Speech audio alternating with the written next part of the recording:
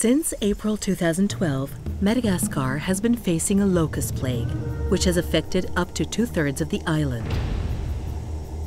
Wherever the insects went, crops and pastures were devastated, leaving many farmers in extreme poverty.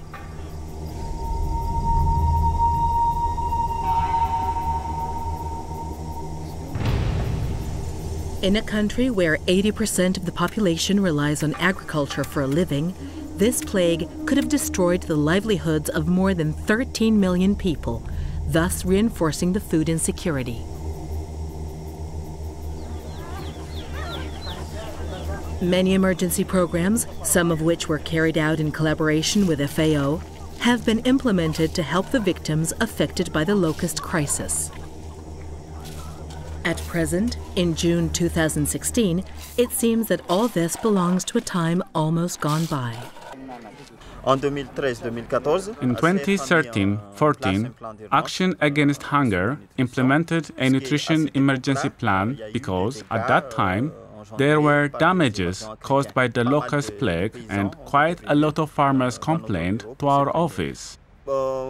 Today, there is no more evidence of a locust plague. Now, the problem is the drought.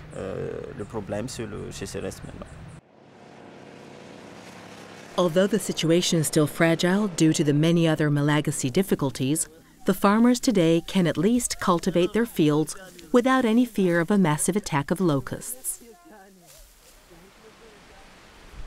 To achieve this result, a 3-year program in response to the locust crisis was jointly prepared by the Ministry for Agriculture of Madagascar and FAO.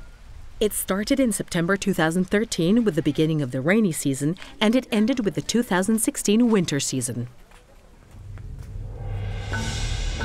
Thanks to the program, everything was set up to start a real war against locusts. Madagascar's uneven landscape and the plague's extent meant operations had to be largely carried out by air. FAO subsequently deployed mobile aerial bases, which moved according to the dynamics of the locust populations. All the bases were provided with the necessary equipment. At least one aircraft, either a helicopter or a fixed-wing aircraft, 4-wheel drive vehicles, trucks, sprayers, and all other inputs required for control operations such as pesticides and fuel. The bases were operated by qualified national staff, supervised by international consultants with long-standing experience in locust control. It is from these bases that the survey and locust control operations were undertaken. By the end of the 3-year program in June 2016, more than 2 million hectares had been treated.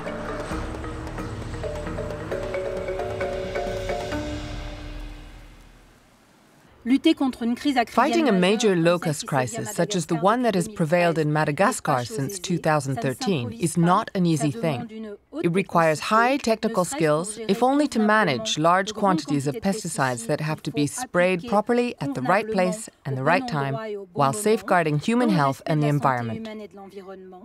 This is what we have done. Had we not taken action, this crisis could have gone on for at least another decade.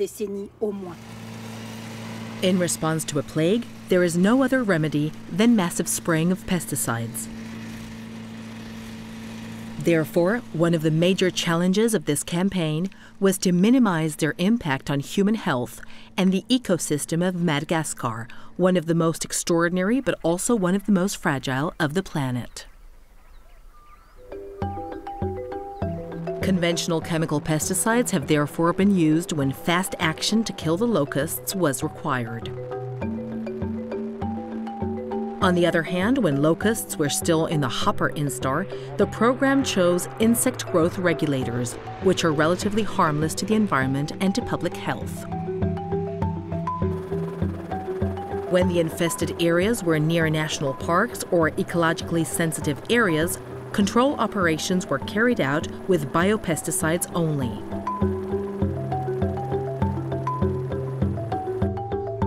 Moreover, Concern for the environment was paired with constant attention to human health. Blood tests were regularly carried out to ensure the safety of people exposed to the pesticides. Awareness campaigns broadcast on local radio stations helped keep people in rural areas informed so they could take the necessary precautions to protect their families, livestock, and crops in case of control operations. During the campaigns, no major incident affecting human health and the ecosystems was reported.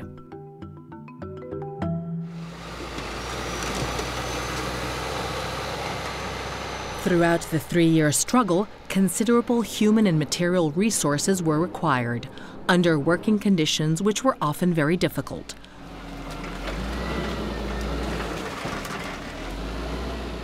Furthermore, important financial means were needed in order to implement the fight. The implementation of the program was successful. The provisional budget, while initially estimated at $42 million, now at the end of the campaign amounts to $37 million, and this is thanks to the efficiency of field operations. However, even though the results are more than satisfactory, it should be kept in mind that the plague has been the source of distress for a large portion of the Malagasy population.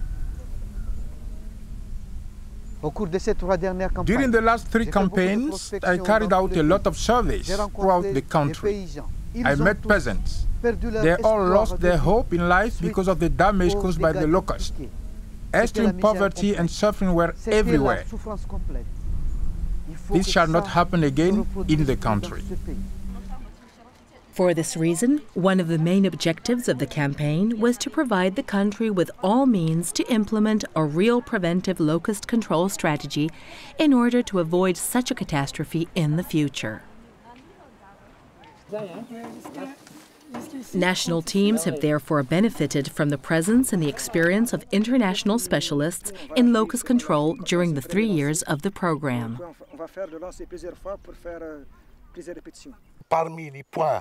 The most essential aspects of the program is knowledge transfer. We organized a number of workshops on survey and control techniques, on aerial-based management, on environment and human health monitoring, and of the use of biopesticides. Locust control cannot be improvised.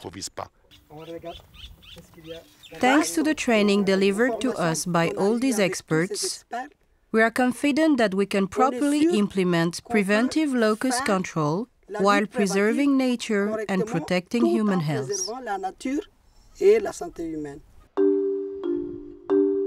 Furthermore, Madagascar will finally be provided with a central warehouse for pesticide storage that meets international standards.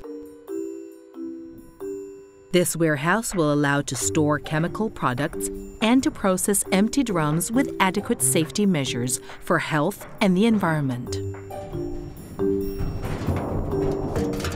As of June 2016, we can say that Madagascar has benefited from an effective reinforcement of human and technical capacities, which constitutes a strong basis for the setting up of a preventive locust control strategy.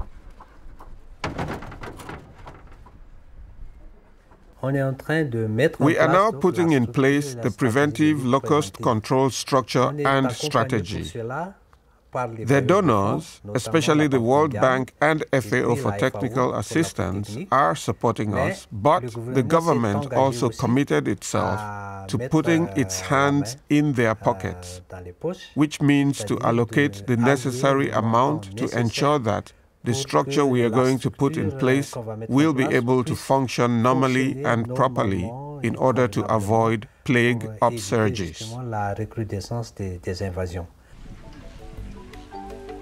The 3-year program achieved its primary objective, namely the safeguard of the food security of 13 million people.